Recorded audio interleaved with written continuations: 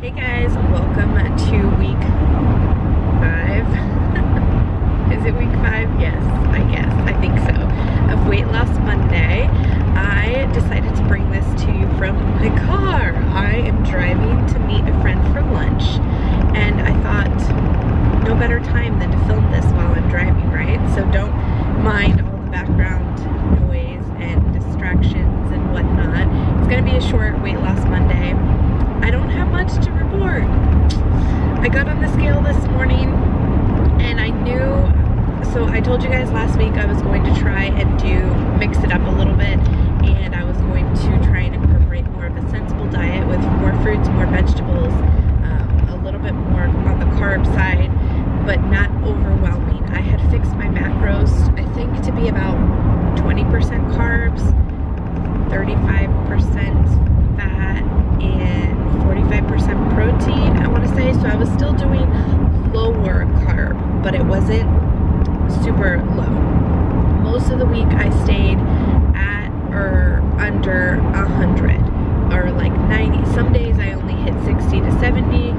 Some days I got closer to 100. And at the beginning of the week I was very taken back because I did gain a pound or two kind of at some, I think my Thursday weigh-in, because remember I told you guys I'm trying to only weigh in twice a week, and even that's excessive. But I tried very hard, and I think at my Thursday weigh-in I was like 2 pounds heavier than I was Monday.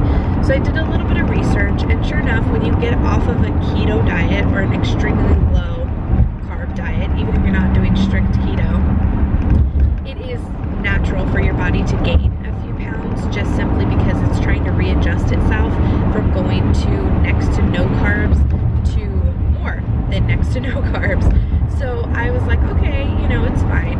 Over the weekend, we went to a birthday party. I did have a few slices of pizza and a little tiny bite of an Airhead, and that was it. I really didn't cheat hardly at all, other than the pizza. As far as carbs, and even that, I counted it, and it was within my daily set amount. You know, it was within my macros for that day. So it's not even that, I mean, it was a cheat meal in the sense of like, if you're truly on a diet, pizza would not be in your diet. But if you're making a lifestyle change, it's everything in moderation, right? So that's what I did. I indulged in a few slices of pizza, and I was perfectly fine with that decision. It actually took me a little while to kind of come to that conclusion that I was okay having some pizza. But after I came to that conclusion, I was like, you know what? I'm not going to forever never have pizza again, or never have a piece of candy, or never have this or that. You know, I mean, I feel like it's about a lifestyle moderation. So I did, and funny enough, I did weigh on Sunday. Yeah, I did weigh yesterday. I'm bad. I know. I don't know what to tell you guys. And Andres ended up hiding the scale, but it uncalibrated itself when he hit it. So I was like, you know what? I just need to have willpower. I need to be strong. Just leave it where it is, and I just won't get on it. But I did get on it yesterday. And funny enough, I actually dropped weight from Thursday, even having a cheat meal the night before. So who knows? I don't know. So I was last week 291.2, I believe, and this week I almost didn't gain any weight, because last week, the first time I stepped on the scale Monday morning, I was 291.7. I stepped on it a few seconds, or like a minute later, after I had kind of peed and whatnot, and I was 291.2. So had I taken my original weight, I would be the same this week, because I was 291.7 this morning, and I did not. I stepped on it again and I took the lower weight, so I just left it at that. So overall for the week, it looks like I gained half a pound, but I'm actually, even though it sucks, don't get me wrong, I feel like it's a week lost. Had I been on keto, I probably would have lost a few pounds, but I'm okay not being on a strict keto diet for the rest of my life. I feel like if being off of keto for a few days automatically makes you gain weight right back the second you have a cheat meal or something, I don't want to be on that for the rest of my life. I would rather lead a sensible life in moderation.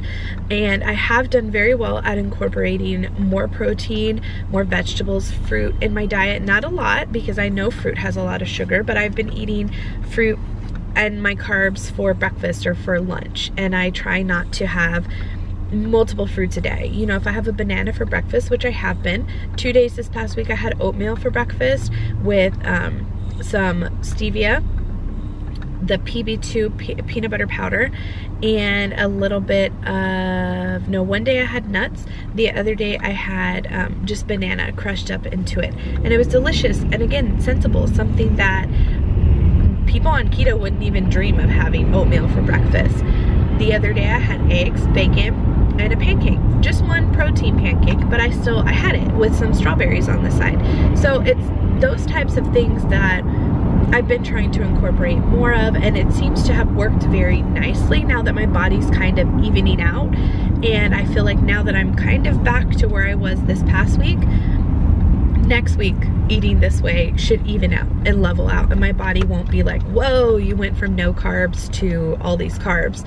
And it's not even a lot of carbs, it's just the fact that I was eating almost no carbs to more than that.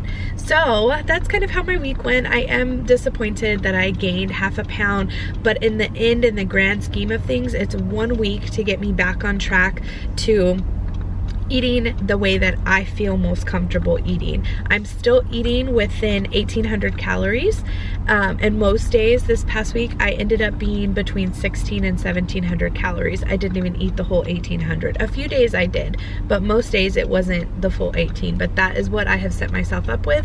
I did work out one day this week and I was sore for a few days after that, so that made me realize I do need to get back into the gym, and I do need to make more of an effort to work out, and especially having more carbs and more protein, I do need to make it more of an effort for me to get back in that gym and do cardio and weightlifting. And also I've noticed, even just from dropping 18 plus pounds or whatever, my lower stomach is a lot more saggy than it was, and not even, it feels more jiggly, like there's not as much fat in it to kind of plump it up, you know.